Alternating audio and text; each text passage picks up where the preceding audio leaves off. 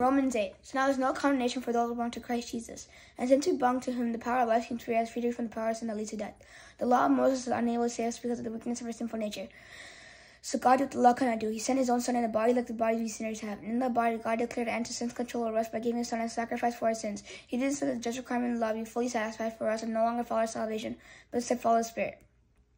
Those who are dominated by sinful nature think about sinful things, but those who are controlled by his Spirit think about things that please the Spirit. So letting the sinful nature control your mind leads to death. Letting the Spirit controlling mind leads to life and peace. The sinful nature is always hostile to God, never did obey God's laws, and never will. That's why those who are still under the control of the sinful nature can never please God. But you're not controlled by the sinful nature. Instead, you're controlled by the Spirit. If you have the Spirit of God living in you. Remember that those who do not have the Spirit of Christ living in them do not belong to him at all. And Christ lives within you. So even though your body dies because of sin, the Spirit gives you life because you're made right with God. The Spirit of God who raised Christ Jesus from the dead lives in you. And just as God raised Christ Jesus from the dead, he gives life to your mortal bodies by the same Spirit living in you. Therefore, dear brothers and sisters, you have no obligation to do what your sinful nature urges you to do. For if you live by dictates, you will die. But through the power of the Holy Spirit, you will be put to death, and these are your sinful nature you will live. For all led by the Spirit of God are children of God. You have not ever received the Spirit that makes you a fearful slave. Instead, you received the Spirit. Instead, you received God's Spirit when he adopted you as your children. Now we call him Abba, Father. For his Spirit joins with our spirit to form that we are God's children. And since we are his children, we are his heirs. In fact, together with Christ, we are heirs of God's glory. But if we are to share his glory, we also must share his suffering. Yet what we suffer now is nothing compared to the glory he will reveal to us later. For creation looks forward to that future day when God will reveal who his children really are. Against his will, all creation was subjected to God's curse with eager hope. The creation looks forward to the day when it joins God's children in glorious freedom from death and decay.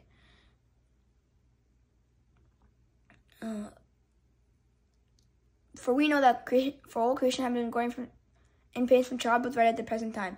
We believe it is also going, even though the Holy Spirit has foretastes of future glory. As we long for our bodies released from sin and suffering, we too wait with eager hope for that day when God will give us full rights as adopted children, including new bodies as promised us.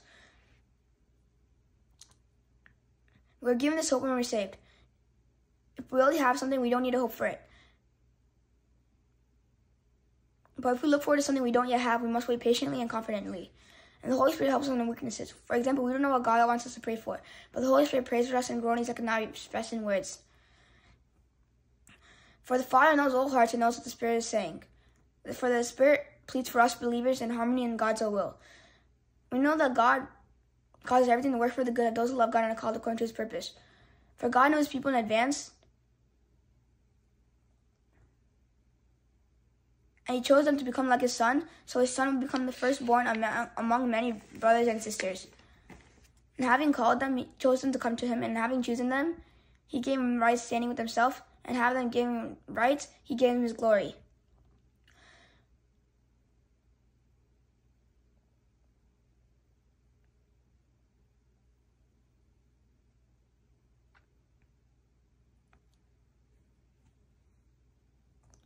What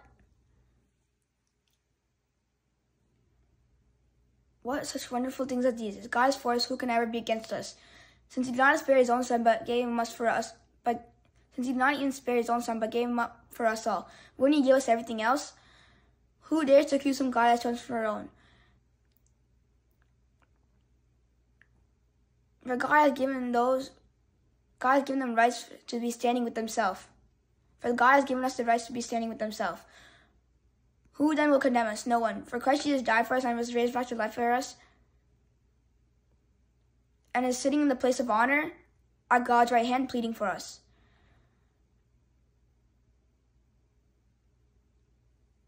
Can anything separate us from God's love? Doesn't mean he no longer loves us if we have trouble or calamity, or are persecuted or hungry, or are in danger or threatened by death.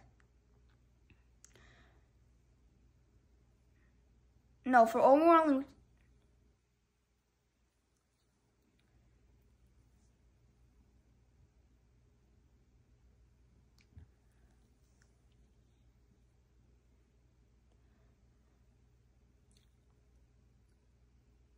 For your sake, as scripture says, for your sake we're killed every day. We are being slaughtered like sheep.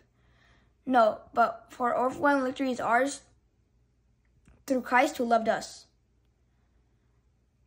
Can anything ever separate us from God's love? No.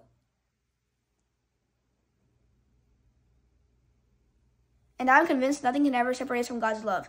Neither death nor life, neither angels or demons, neither our fears of today nor our worries tomorrow, not even the power of hell can separate us from God's love.